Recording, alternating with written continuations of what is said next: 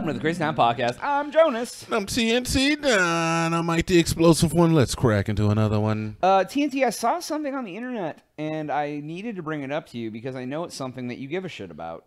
Sorry, give a crap about. We're in the first minute. I know, in the first 30 seconds. I'm a piece of crap, dude. What can I say? It's okay. It's right, all right. It's fine. What do I care about? I care about boobs.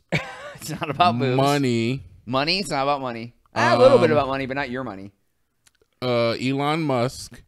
No. Okay. Money. It's not any of those. Food? Nope. It's something that's very dear to you, so I'm sure you haven't said pornography. Is that what are we talking about here? No. What are we? Overwatch League is shutting down. No, yeah, that's sad. Yeah, and it says Microsoft may lose $120 million over that. So it is kind of about money, just not your money. And like I know, like you don't. I know you're not sitting here with like a Team X T-shirt on or anything. You want to get your Omaha Dreadnoughts jersey. I'm not over. Your Omaha Dreadnoughts. I just picked it. Not even a team. Shanghai Knights. I would think that my favorite team was probably the Houston Outlaws. Okay, all right. That sounds like a Madden expansion team. It was not. It was a. I mean, it does sound like it. I mean, we did the Austin. What was it? Desperados. The Austin Desperados. Desperados. So yeah, man, it was So okay, well, apparently I just can't get. Or you know what? So yeah, what eventually happened with Overwatch League? I know a little bit about it. Is that it just wasn't profitable? It wasn't a profitable system. They had an idea of taking these teams and flying them from state to state like they would for like a would you think that flying people across the world is cheap? The game was very popular. The game was game of the year it came out. Yeah. It was one of the most popular games like period for years and years. And we're going back to Overwatch 1. This is like when it was they're basically the same game. When it was at its peak of popularity, though, like when the big streamers used to play it, and like Ninja and Tim the Tattooed Gamer, Tim the Tattooed Gamer, yeah, and the QVC shopping, the QVC guy, yeah, he used to play it too. Oh, he really was an ex-QVC guy? Yep. Oh. There's an ex-QC. He's one of the most popular streamers out there. What about Dirty Dynamite? I'm not up there. Dr. Dirty. What's the guy? Doctor who? Doctor. Are you talking about Hassan Abi? No, his name's Dr. something. And he's Dr. Disrespect name on Twitch. Oh. but regardless, back in its heyday, it was a very popular game. So these guys took a chance and they said, we want to start a video game, a competitive league for just this game. Now they're not alone. There's a lot of video games that have this. Street Fighter has a Street Fighter league. WoW has a WoW league. Does everyone say WoW that anyone watches it? No. Okay. But there's leagues for CS:GO has one of the biggest leagues out there in video games. Is ridiculously exactly. Dude. So it wasn't. And that game was made in like 2000. Yeah, exactly. And it wasn't too far out of the idea for Overwatch to do the same thing with the pomp and circumstance following it. Now, unfortunately, they made a lot of bad decisions when it came to updating the game, and it lost a lot of its popularity through that. I've heard that CS:GO has one of the highest skill floors out of any game you can play. Like there's no AI assist at all. Like that game is 100% like skill. Or close. It's one of those like very skilled games. There's no like aim adjust or anything. It's like, I mean, it's a video game. I mean, you ain't wrong. I'm not saying that it's like. So it's like I don't know how much any difference there is. I would say is that all video games have a certain amount of skill, and if you can succeed in what the most important part is learning from your mistakes, then you can succeed at any video game. If I were to pick it up right now, I'm not going to go to the grand finals, but you give me a couple months. Quarterfinals? All right, challenge accepted. Go ahead, bro. Move over to CS:GO. No, I'm a Moira main. Try hard, buddy. bro. Go try hard. I'm a Moira main now, buddy. We don't do that. Stole my character.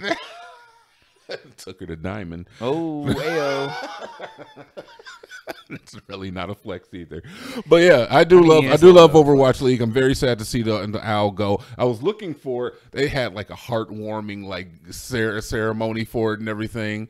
Yeah, of course I watched it. And they had like some final words to give to the teams and like all the staff members that have been carrying the league with their presence and their commentary. They were up on stage and they were crying. There was tears flowing. It was a very heartfelt moment.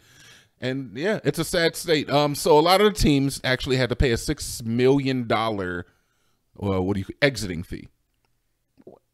Wait, they had to pay money to quit a league that wasn't going to be around anymore? Oh yeah, you signed a contract, right? You signed a contract. You're going to be in Overwatch League, right? So then they're like, we're taking it away and you have to pay us money. It's like you either pay the money or you continue to bleed money because you're not making anything off of Overwatch League. As far as like monetization for like the league players and teams, all they have are like, they have a certain subset of skin shaders, I guess, and like little weapon charms you can put on your weapon, and the teams get all the profits of that are sold. And now, mind you, there's a lot of them sold, but you're talking about hundreds of players, so yeah. Like if it would have came to Austin, would you went and watched? Like, yeah, if like Stubbs had Overwatch League Outdoor Expo, and you could like, yeah, I probably would have. I'm definitely not driving all the way to Houston to see the Outlaws or Dallas to see the Fuel, but oh, you could have. Yeah, if Austin had a team, you know, I it's really definitely. Funny. If you would have asked me, I probably would have went with you. I wouldn't have gone to a Dallas Fuel game. We could have went and interviewed people for the channel, bro. Yeah, like they're gonna talk to us. It's like a Trump rally, but different. How is an Overwatch League game like a Trump It's a rally very at unique all? subset of people. It is a very unique subset of You people. can talk to them about their passions. And that's like saying that Olive Garden is like a Trump rally because it's a very unique subset of people. Everyone goes to Olive Garden. Not everybody. I mean, what are you trying to say? White people? No, I'm trying to say family, Jonas. Oh, Jesus, family. what are you Whoa, buddy. Single Jeez. guys go to Olive Garden. I happen They to love- eat as much breadstick as they can eat. I happen to love Olive Garden, and I'm as black as the day is long. I don't even know what we're I didn't know if you were trying to pigeonhole my mothership into a certain subset of olive. I didn't think I was that transparent. But, all right, We all yeah. know about your racist tendencies. No, whoa. No, I'm just saying it's like I don't know if an Overwatch League game is like a Trump rally. Now, the real sad part is from the players that were earning a living off of this. Some of them were looking at it as, you know, their primary source of play income. video games for a living anymore. And there was a lot of teams that didn't find out until the last minute. You know, a lot of teams went through the efforts of like, you know, putting out a little love letter to their teams, putting that on Twitter or whatever. Some little like "I heart you, do you heart me too" cards. Like it was a fun ride, you know, but nothing You ever lasts had a forever. fun ride? Nothing lasts forever. Yeah. Nothing lasts forever. What do they say? Like they say, big girls are like fun to ride, but moped. I don't know. What What? Wow, that took a turn I wasn't You expecting. told me you ever had a I fun literally ride, said, dude. "Have you ever had a fun ride?" And you go to mopeds immediately. What do you thought? I thought that was what you were meaning. I didn't know what I meant. I just was like, I give you the sprinkle. You take it with however you want it. I'm just speaking from the heart. All right. Hey, so it's all about heart in this podcast. I enjoy a good fun ride, if you know what I'm saying. Yeah. Yeah, you know what I'm saying. Yeah, I actually randomly, we're gonna date this today. A guy put a comment on one of our podcast videos that just said, "Everyone and their dog has a podcast now," and I was like, Ain't that the truth? "It is," and I'm like, "We've had ours since 2017, though. Like, Nah, if anybody's ahead of the game, it was us." I feel like we got in on the ground floor, but you know, whatever. No respect. No, nobody has respect. He's like, "My first one was done in 2012." I'm like, "Yeah, whatever, bro."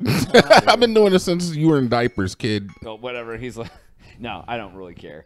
Anyway, I just was like, "Oh, it's interesting," because it is. Everyone does have a pot. You know why we don't have a lot of listeners? Joking, we have a ton of listeners. Because you talk. Because J.K. Rowling doesn't have a podcast or whatever. Why would J.K. Rowling have a podcast? She wants to talk about her stance against. And she said that she doesn't even feel all that like that, man. She said it ain't even that deep.